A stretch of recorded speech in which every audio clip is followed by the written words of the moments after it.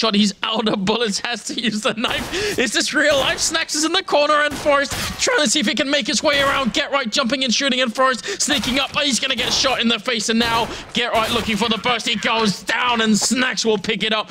Double kill for him. VP barely win the round in what has to be one of the most ridiculous ends to a pistol almost of this year, I think. What is going on?